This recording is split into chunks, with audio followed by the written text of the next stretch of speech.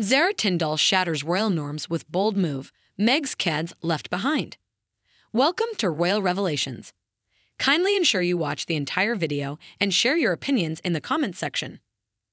Zara Tindall's daughter is striving to uphold a long-standing royal tradition, in contrast to Meghan's children who are not partaking.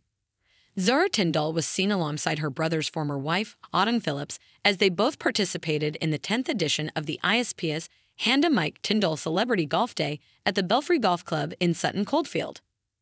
This joint effort by Zara and Autumn was aimed at raising funds for both the Cure Parkinson's Trust and the Matt Hampson Foundation, a charity that supports young individuals who have sustained serious injuries through sports activities. In a post, Zara referred to them as the day's most valuable players, a nod to their dedication. Like her husband Mike, Zara has previously expressed her desire for her children, Mia, Lena, and Lucas, to engage in a particular sport. Surprisingly, the chosen sport is neither rugby nor horse riding. During a guest appearance on the ING Golf's Opinion Matters podcast, Zara disclosed that all three of her children are adept at swinging a golf club. Golf holds a special place within the royal family's interests and history.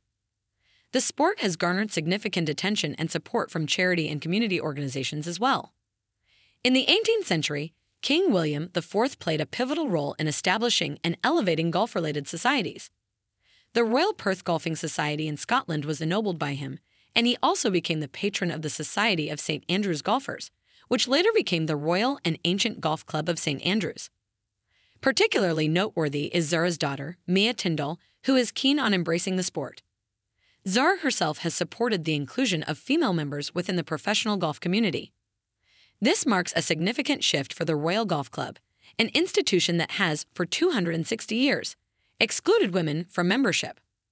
The Royal and Ancient Golf Club of St. Andrews plans to address this issue in light of evolving attitudes and values.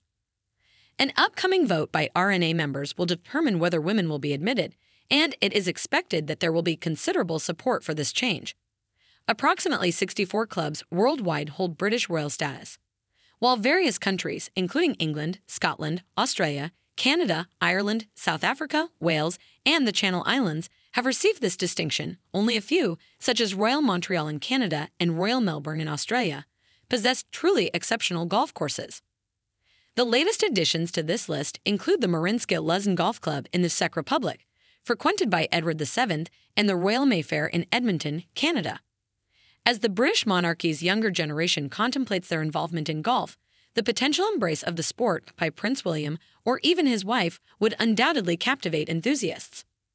Considering the deep-rooted connection of the royal family with St. Andrews, the possibility of Prince William's wife becoming the RNA's first female captain would be a remarkable narrative.